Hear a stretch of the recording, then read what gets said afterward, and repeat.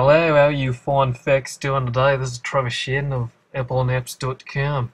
You see here, this is the setup of iOS 6. It's exactly the same as iOS 5, so we'll speed through it and then jump into settings of iOS 6 specifically for the iPad. We talked about the iPhone, now we're on the iPad with some slight alterations and of course some similarities, beginning with Do Not Disturb, which lets you not be bothered by notifications for your set time. There's a little moon up in the status bar to show you. And then privacy settings are a great addition, allowing you to decide what apps access your contacts and other data. Then Bluetooth can be turned on or off with a single switch. It's right in the main panel rather than embedded down below. And now we'll jump over into the App Store. Like the iPhone version, the iPad App Store has been overhauled, but overhauled in a completely different way. As you can see here, when you pick on an app, you then have an highlighted icon right in the main screen, as well as the little info description. Then you can side swipe to move between the apps, and then you can view screenshots full screen, which is a new addition as well. And the entire App Store, it's really about taking advantage of the bigger screen that you have. There's the same three panels included in the info pages, but let's jump over to the top charts. As you can see, you get top paid, top free, and top grossing, and they're all independently scrollable.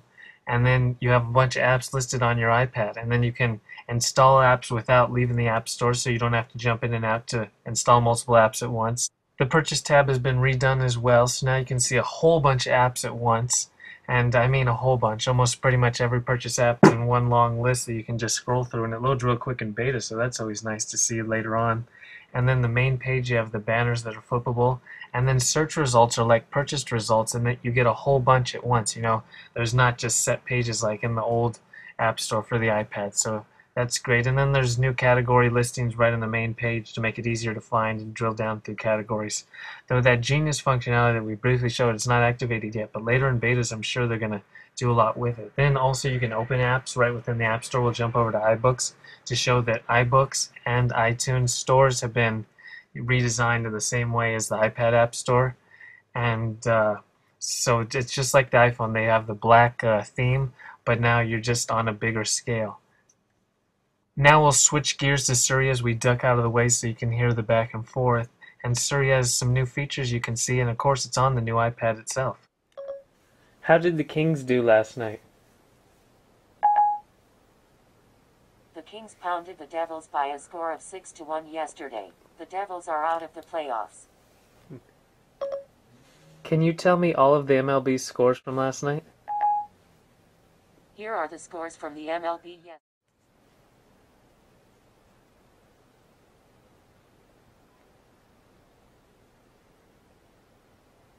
You'll need to install the latest OpenTable app before I can make reservations. What time is Prometheus showing at the AMC Santa Anita this morning?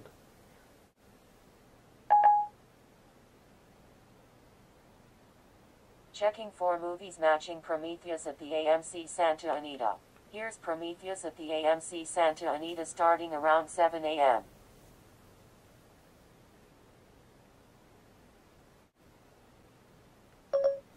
Remind me to check out more on iOS 6 today at 10 a.m. Here's your reminder for today at 10 a.m. Shall I create it? Yes. Okay, I'll remind you. Launch Facebook.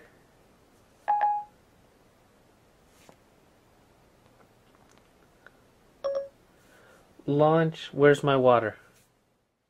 So as you can see, Siri's on the iPad, and it has all the same functionality existing, as well as movies, sports, and restaurant enhancements, as well as the ability to open apps. Now we'll switch to the next big feature in iOS 6, and that's the new Maps app, which is Apple's own maps, and includes deluxe info cards and all new design, as well as the special 3D flyover map that we're going to jump into right here. You really notice it on the iPad with the bigger screen. We'll start at Dodger Stadium and then zoom all the way through to downtown. Hopefully you can see how authentic the 3D modeling look. This isn't just some computer-generated imagery, but actually declassified missile guidance systems. So it looks super authentic, and there's just so much detail packed into the buildings, including the Disney Concert Hall, which has its own unique architectural design. And you can see the varying, heights of the buildings in downtown. And then we'll go over to Staples Center and LA Convention Center just to see all the different designs that are included. Granted, this is a big city, but it's extended quite significantly in Apple's own Maps app that has guidance too. Show me directions to Staples Center. Getting directions to Staples Center. Now the iPad doesn't have turn-by-turn voice navigation like the iPhone, but that may be because we're on a Wi-Fi iPad, and perhaps the 4G models actually have it with GPS chip built in. We're not quite sure. Another new feature in iOS 6 is Facebook integration, which is like the Twitter integration in iOS 5, but with Facebook. And it ties to the privacy settings where Facebook's going to be requesting use in a bunch of apps, and you can say yes or no each time. And extending the point, you can now tap to tweet and tap to post to Facebook right within Notification Center, as you can see right here, and it makes it really quick to post status updates. To further the point, you can also tweet or post to Facebook from Siri as well, as you can see right here. Tweet, going to be heading to the King's Parade tomorrow. Anyone coming? Question mark. Here's your tweet. Ready to send it? Yes. Okay, I sent it. There's some minor features in iOS 6, including shared photo streams, so you can pick a few photos to share with particular people, or you can make public links that you can then share on Facebook or Twitter, as you can see right here. FaceTime is now possible on 4G iPads, but this is just a Wi-Fi iPad. In terms of calling features, those are iPhone only since it's a phone part, and also Passbook is just for the iPhone. Now we'll drill down into some smaller but useful features in iOS 6, begin with the VIP mailbox, allowing you to add special people for a special mailbox as well as notifications. And then in terms of mail messages, you can now easily insert photos or videos with this single double tap and the contextual menu that pops up. And that also is going to be extended into Safari, as you can see right here. You can now, for instance, in WordPress, upload videos. This was never possible, and this extends to other sites, including Flickr and eBay and stuff. So you now have access to the camera roll from within Safari, which is a nice new addition.